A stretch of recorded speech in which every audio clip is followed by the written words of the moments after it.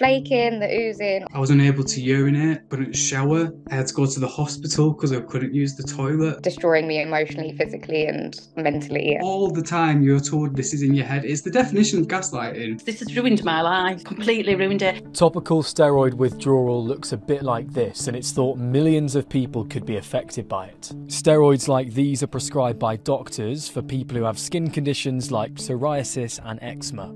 More than 8 million people in the UK suffer from eczema alone, and over 10 million tubes of these products are prescribed a year, but despite that, neither the NHS nor the World Health Organization record data on topical steroid withdrawal.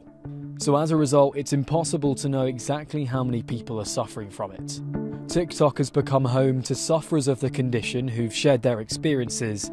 Many said it was the only place they could reach out for proper help. And now hashtag TSW has passed more than 1 billion views. No one's believing me that these creams are making it worse, than someone said topical steroid withdrawal. And it's so cheesy, but thank God for TikTok, because they have truly saved me. This could have been so much worse. Steroids can be prescribed by a GP or some bought over the counter. They're often applied through a spray, cream or moisturiser to the affected area under the advice and guidance of a GP or pharmacist. This started with a piece of dry skin like that big. So I went to the doctors, prescribed hydrocortisone. It worked, and then it came back. So I went back, got given more hydrocortisone. It went, and it came back worse and worse. And eventually, after about 3-4 months, I just was like, I'm done. The MHRA, that's the group that regulates and monitors the medicines we use, told us topical steroid withdrawal can occur after at least daily use of a steroid for more than 2 years.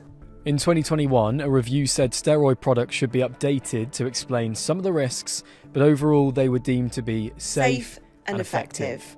Organisations like the National Eczema Society want the MHRA to go further. They want clearer strength labelling about how strong a product is, a bit like SPF on sun cream. And people we've spoken to want topical steroid withdrawal to be officially recognised, to warn others about some of the serious consequences that can snowball from just a small piece of skin.